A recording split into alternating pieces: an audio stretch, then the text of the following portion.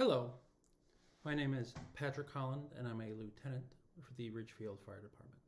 And I'm here to talk to you a little bit about community risk reduction. At the fire department, we look at a different points of data that we collect, and we also use the data about the town to see where we can be most effective in helping the community.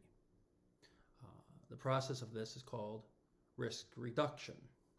So, for instance, if we looked at our data and found that we were going to a lot of emergency medical calls that involved falls with elderly, knowing that this is a potentially life-changing event for an elderly person if they break a hip or if they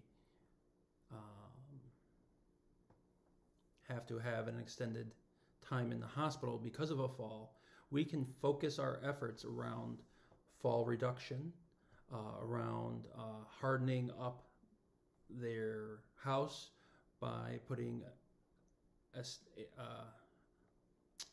aids to assist them in getting up and down. We can remove trip hazards. All this can be done through our community paramedicine with the help of the Ridgefield Visiting Nurse Association. There's a potential to use a lot of data with this.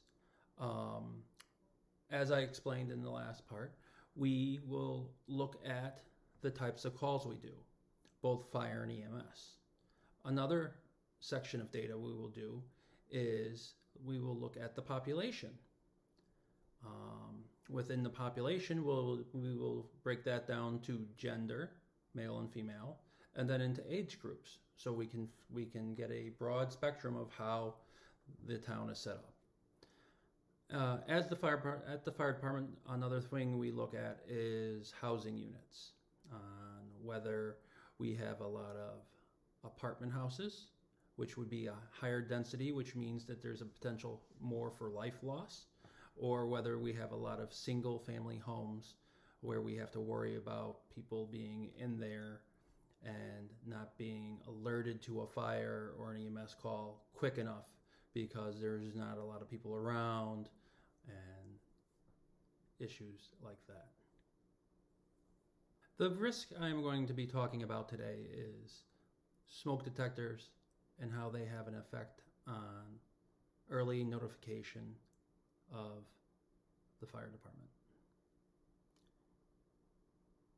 Here in Connecticut, the legislature put into law that every home unit, whether it's an apartment or house, condominium, will have a smoke detector inside of it. This is something that is very near and dear to my heart, being a fire marshal also. But the fact of the matter is, early notification of occupants during a fire saves lives. When you have a fire, it exponentially increases as time goes on. It will actually double in size every minute. And this is shown in study after study. This is why we at the Ridgefield Fire Department feel that having smoke detectors in the home, in the proper placement, and in operation is something that we need to get behind. Over the past couple of years, we actually have seen an increase in fires, and we want to make sure that the residents of Ridgefield are safe and accounted for during a fire situation. The risk that not having smoke detectors in a home costs the Ridgefield Fire Department is immeasurable. A single loss of life that can be saved due to the fact of a working smoke detector, I can't put a price on that.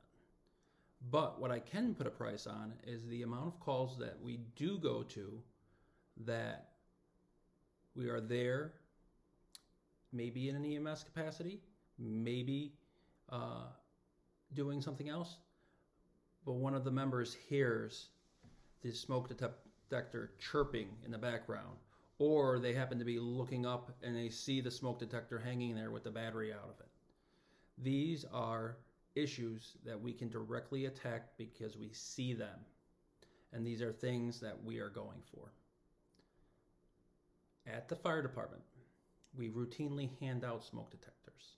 We will actually go to your house and put them in. In the middle of the night, we carry batteries because we feel that strongly that when we go to a house that has a detector issue, which most likely is a chirping battery in the middle of the night, that we can either replace the battery or replace the whole detector to make sure that that person or family is safe.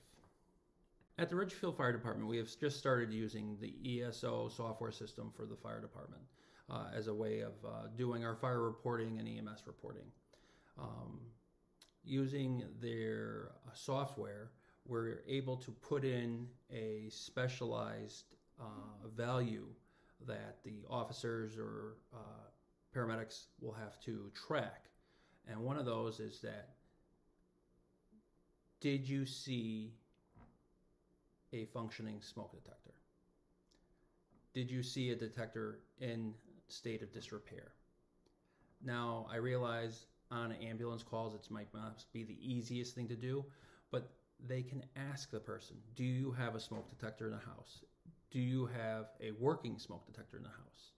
Now, obviously, on a case of a very severe ALS call, we're not going to do that, and we'll check back later, but on most of the calls, I would say 90% of the calls, we will be able to gather this data and then bring that to the fire marshal's office, who can then affect the change of getting them detectors or changing out the batteries or doing some sort of education to make sure that people realize the need for smoke detectors. Because the community risk reduction model is brand new to the town of Ridgefield, we thought that we would start small with something that we really do a lot of anyways, but we're backing it up with documentation, and we're also modifying it a little bit. What we're doing is that now Eveready supplies us with 10-year batteries. Now we know that that the smoke alarm should be changed every 10 years, and we have a good deal of smoke alarms on hand. So what we're doing is, when we do place those in service, we are taking one of the new 10-year batteries, placing with a brand new smoke detector, and we're letting them know that they are now safe up to 10 years. It is advised that we write on Sharpie the date that it is installed, and therefore when we go next time, we can check to see that this is going on. We know that we're the only ones that have the 10-year batteries, so we can see whether or not batteries are being taken out and used in other devices. But we will definitely be keeping a log of everything that we do, so we can graph and chart how well this is happening.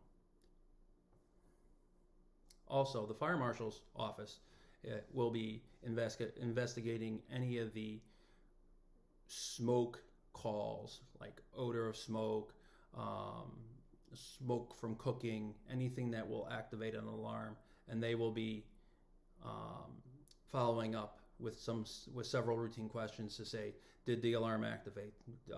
Did the whole system activate? What was your actions to alleviate the smoke? Just so we can figure out what's best for the town and how to continue to proceed to make the town safe. Once again, this is Patrick Holland from the Ridgefield Fire Department. Thank you for your time.